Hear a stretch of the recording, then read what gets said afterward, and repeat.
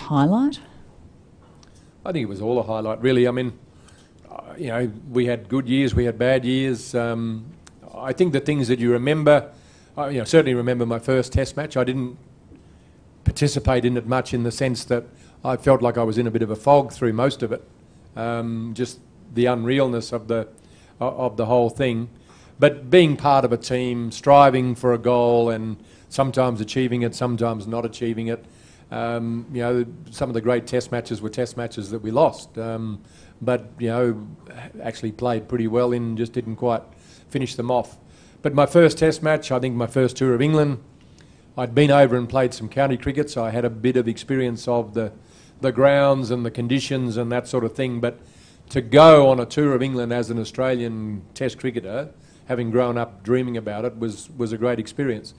We didn't win that series, but it was probably the start of the rebound of Australian cricket at that stage. My first tour of the West Indies, you know, again, having grown up listening to, you know, Test matches coming back, Richie Benaud's tour of the West Indies when I was a kid was great. And then to actually get there and play on those grounds that, you know, Worrell, Weeks, Walcott, Sobers and all of those guys had played on was just an amazing experience. Again, a series that we weren't expected to win, but we did. Dennis Lillee broke down. Bob Massey, having had a great tour of England in '72, just didn't come up in the West Indies, and you know, we had a ragtag bunch of bowlers that actually we won the series. Max Walker, Jeff Hammond, not a name that rolls off the tongue very easily as far as memories.